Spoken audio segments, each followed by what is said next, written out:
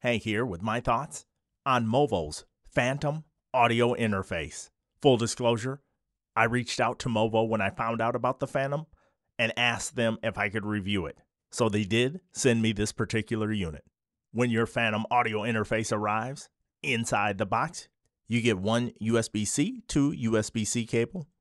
You get two USB-C to USB-A cables. You also get two 6.35 millimeter to 3.5 millimeter adapters, and of course, the user manual. The suggested retail price for the Phantom by MOVO is $149.95 US. On the specs front, it's a 2-in, 4-out, which is 4 1/4-inch outputs. You have a frequency response of 20 Hz to 20 kHz, a sample rate of 192 kHz, and when I plug it into my computer, it says it is 24-bit. The microphone input dynamic range is 110 dB A-weighted, and it is 110.5 dB A-weighted for line input. The unit has a stellar EIN listing of -128 dBu A-weighted. And you can correct me in the comments if I'm wrong, but I think the theoretical limit is -129.6 dBu A-weighted. The audio interface gives you a gain range of 50 dB for mic and 30 dB for line input. And of course, it provides 48 volts phantom power. Build quality wise, the MOVO Phantom feels well constructed. The knobs are rock solid with the exception of the monitor out knob. The rubber input selection buttons are lively and extremely responsive. Even the backlight buttons are as springy as buttons get.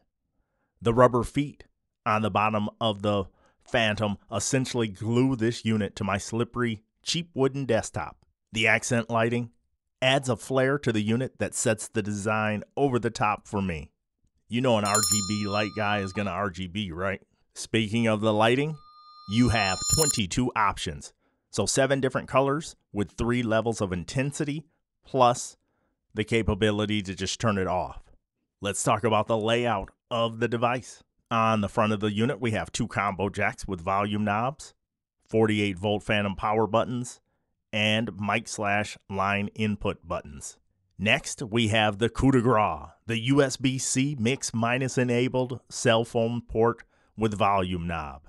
Then we have the monitor out knob, along with a light for USB connectivity and monitor out selection buttons. Finally, there's the 1/4-inch headphone jack, volume knob, and direct monitor button. On the back, we have a USB-C power port, and then a USB-C computer port for connectivity, for streaming and recording, and then the on, off, and color intensity changing buttons.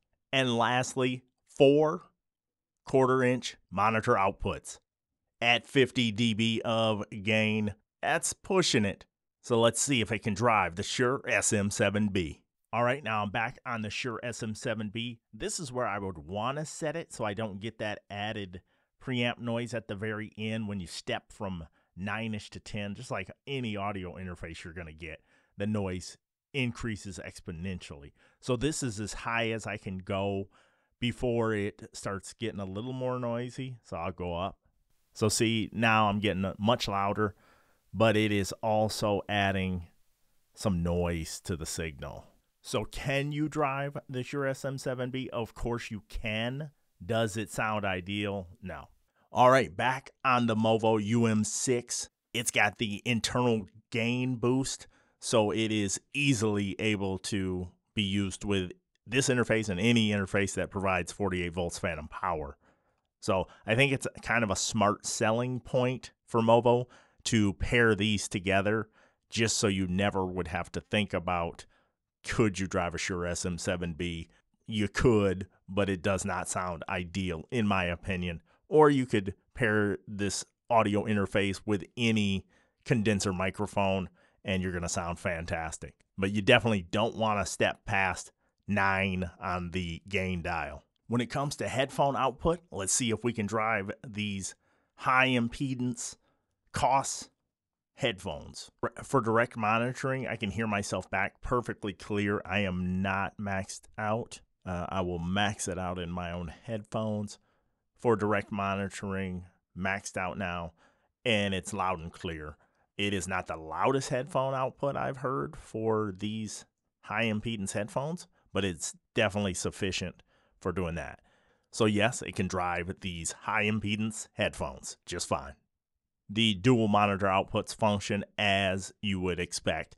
I know there are a lot of musicians out there that have different sounding monitors and they want to hear what a mix sounds like on different pairs to try to get the mix they can.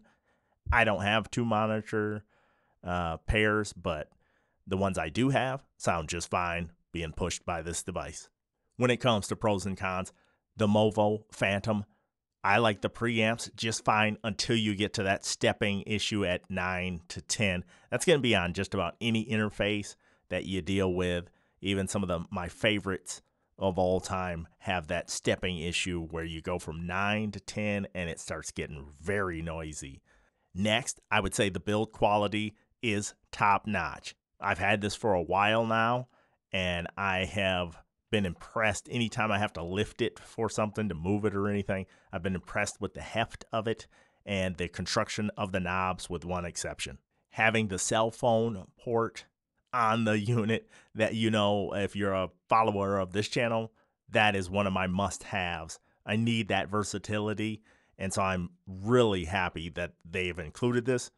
I hope other companies going forward will really look into that and make that a priority, because it just adds so much flexibility for adding music or sound effects. There's SoundPad apps that you can get in the app stores.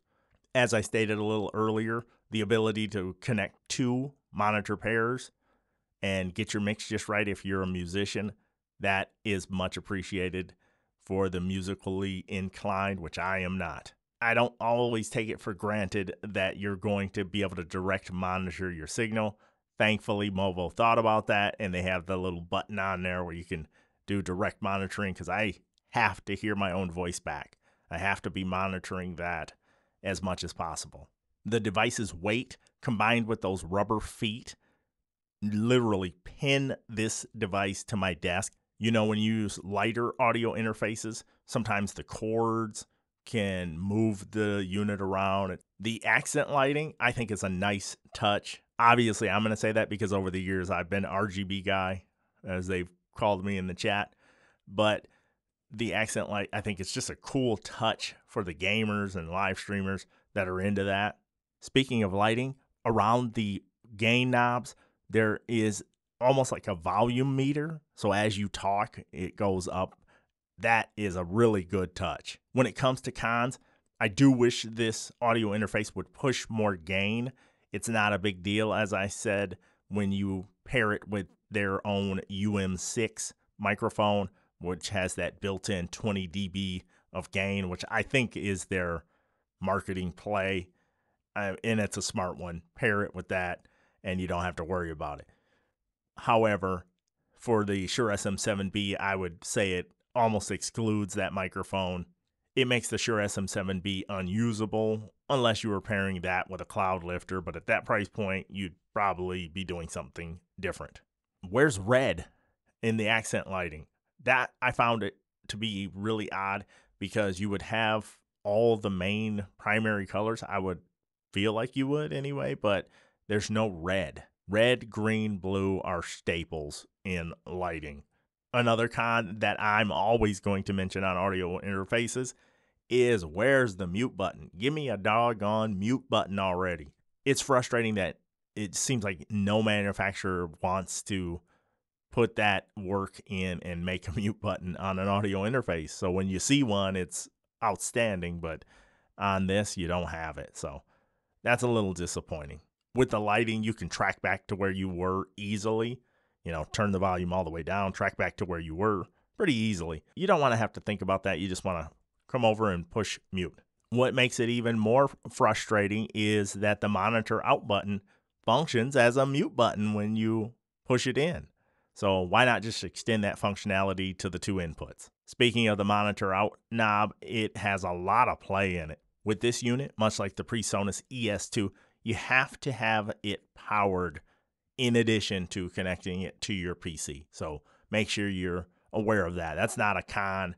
That's just an observation that some audio interfaces require that because they're pushing a lot and they need that extra power that they can't draw from your computer most times. Overall, if I had a mute button, I could forgive all my other little nitpicks, but no mute button on this. However, I think the Phantom by MOVO is really well thought out. I'm pretty impressed with the lengths they went to make this function for many different types of content creators.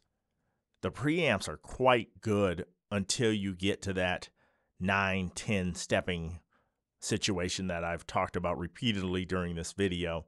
But I think the preamps are super clean, even when I turn self-monitoring up all the way up, listening to myself back, as loud as I possibly can. I don't hear that underlying static or what have you coming from the preamp.